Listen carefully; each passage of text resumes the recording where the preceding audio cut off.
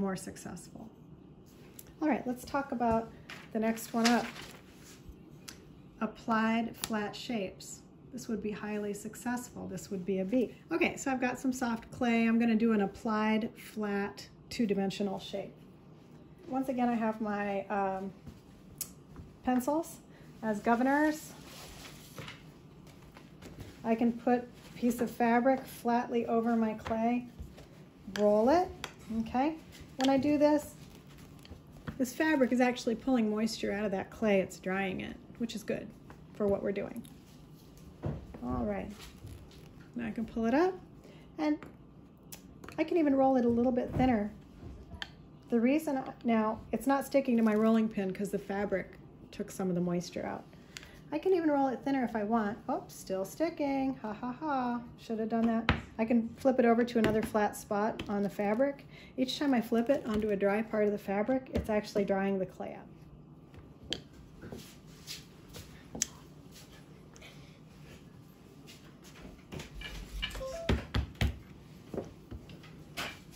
All right, so here I have my clay flat shape. You can see the clay is plastic. It's really thin. It would never stand up on its own, not even close to being as thin as my pinky. So if I had this stand up on its own, it would break for sure.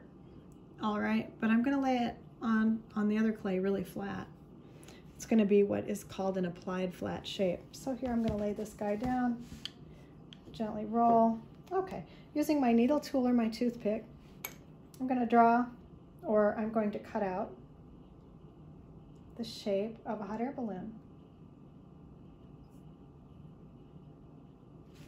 Cutting that out, cut the little basket out, okay. Pull this off, whee, all right. Okay, now I've got these flat shapes. They're not 3D, they're not forms, they're called shapes. So what I'll do is I'll take it to my clay, I will lightly trace with my needle tool or toothpick. I'm lightly tracing where I'm going to need to do the slipping and scoring. Here I go, scoring.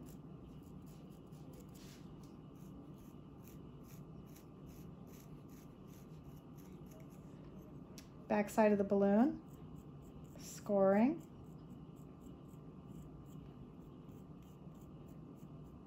Little basket,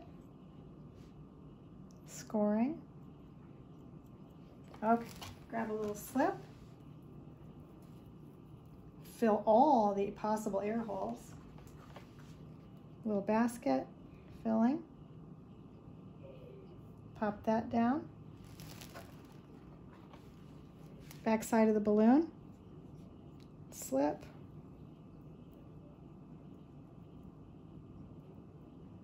Okay, put that there, good. Now I have an applied two-dimensional flat shape, okay, but I have ragged edges and they don't look good. So what I'm gonna do is I'm just gonna moisten my finger and come around and take some time. If you have an old paintbrush sitting around, you can also come in here and clean up your little edges. Finger, paintbrush. If you have an old sponge, you can also twist it into a tiny, tiny edge. And you could also come along here and clean that edge up nicely, okay? And now we have what we call an applied flat shape. Take your time, really do a good job, you know? Craftsmanship counts, these are the arts, right? So, you know, it just, why not, if you have the choice between making something that's okay and something that's really good, make something really good. All right, there we go, we got an applied flat shape. I could apply the baffles that go into inside of a hot air balloon. So I'm gonna even score on top of that. Some details, okay? So I could continue to build detail on top of the balloon. Okay, I could put these on. Okay, the more detailed, the better. your craftsmanship grades will be, and the more successful your project's going to be, let's face it.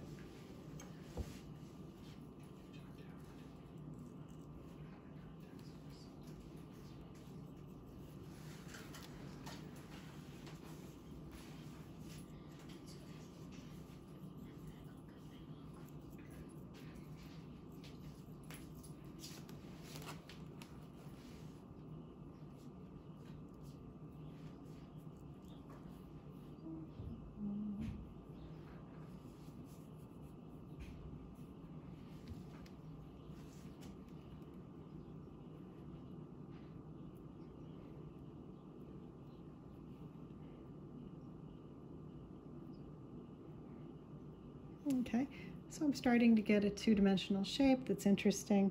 I can keep adding more details on it, and this would be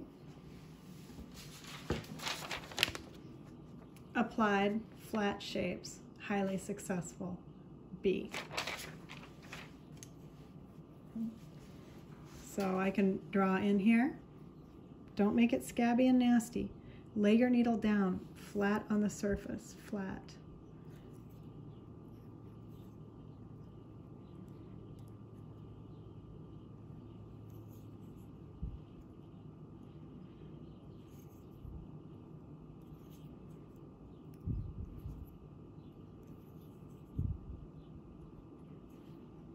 Notice I'm having to change the position of my needle all the time. There you go, highly successful. Applied flat shapes. Now we're going to go to the one that's outstanding. We're going to actually make a form pop out of here. So I'm going to make a hot air balloon. Now you guys remember pinch pots, right? Okay. So we're going to actually make a form. Okay. Now lots of people would just take thick clay and they would just form it into a balloon. Okay, there we go. Under a little balloon. And they would stick it right on there, okay? They would slip it and score it on here, and they would call that great. But let me tell you, it's not great. It's bad. The reason it's bad is because this is thick clay. It's way thicker than my pinky, and it's highly likely to stay wet inside when it dries. It goes into the kiln and explodes because the moisture is trapped in there. It's also highly likely to have an air bubble in there. So it's going to dry at an improper rate due to being so thick, and it's also highly likely to have an air bubble inside. So don't do it like that, okay? That's bad. If I get a project and it's thick clay and I suspect it's not hollow, I won't fire it. The reason is it'll blow up everybody else's projects too, and that's not cool. So I'm going to take my little bit of clay and I'm going to do the world's tiniest pinch pot, okay? Whee! There we go. You guys already know how to do this. You're experts at this. Okay, a little pinch pot. Okay, maybe you need a dab of water. That's okay.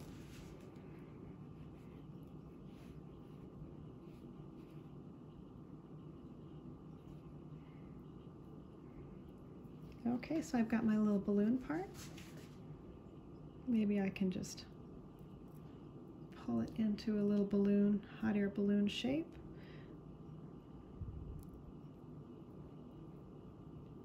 Okay, good. Take your time.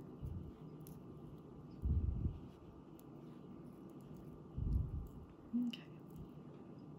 Good, maybe tap the bottom to get it nice and sharp. Good. Okay, got my little balloon. Cool. All right. Now, notice the inside's hollow. It's about pinky thick. It's going to dry at the even rate. Very important. All right, I'm going to lay it here. I'm going to trace around it so I know where to score. Now I know where to score.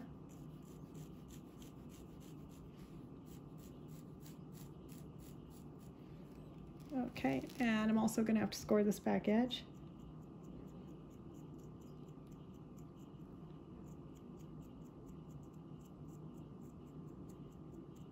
Okay, good.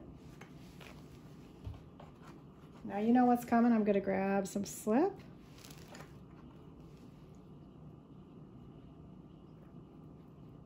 Make sure to fill all those gaps. Always. Good. Okay, clean it up with your fingers. Gonna go over here, throw some slip in here. Okay, make sure all those air bubbles are full and just pop that guy on there. Now, I have a way more successful hot air balloon.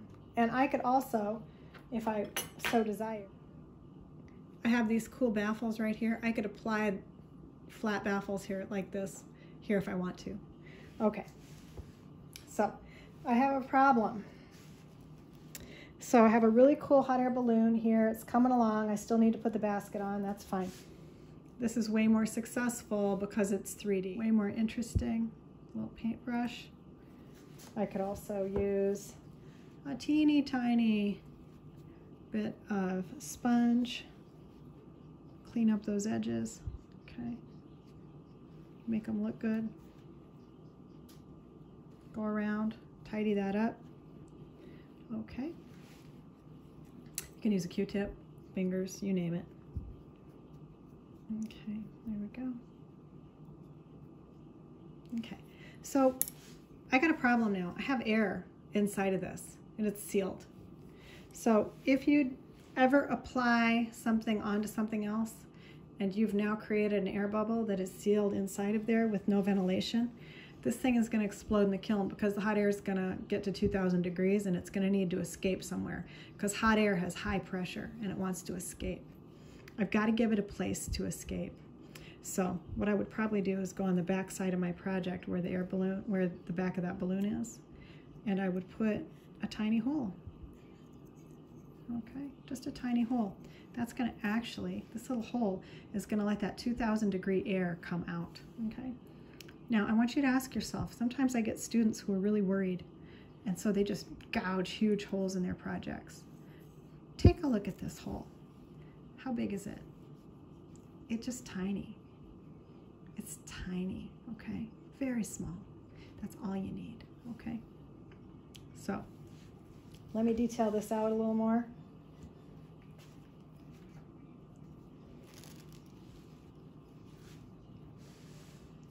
I can roll these little baffles with my fingers.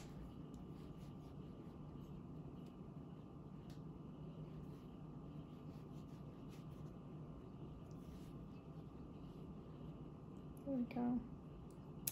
And maybe I just want to grab my little rolling pin now. Roll them flat. Hooray. Good.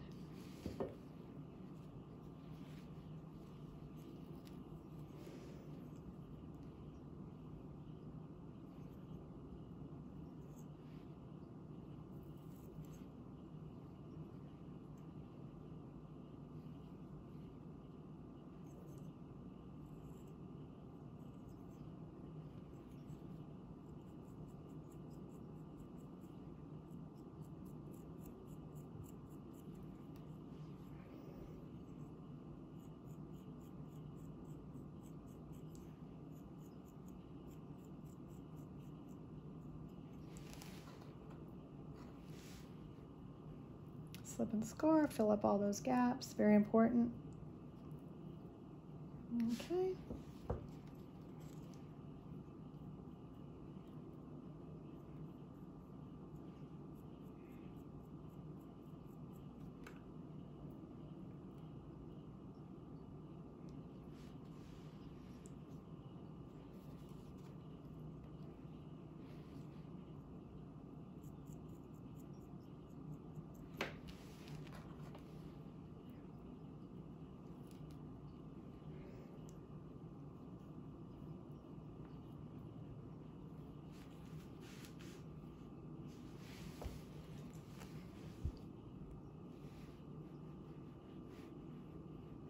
Dip a little water in your fingers, help smooth it.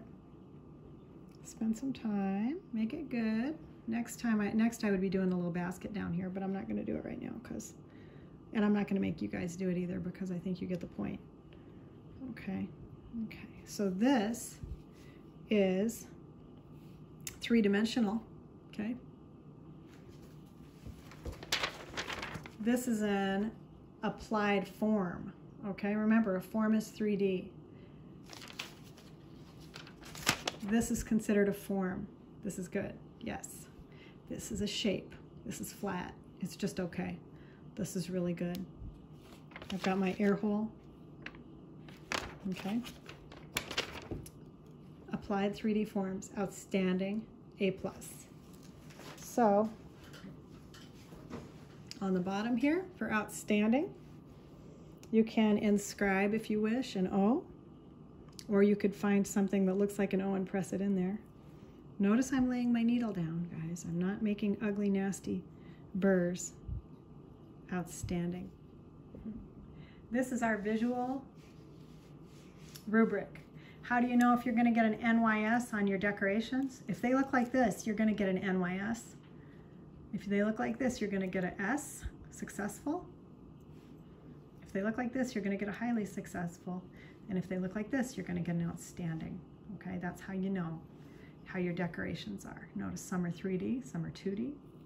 All right, and that's our standard for decorating in slab.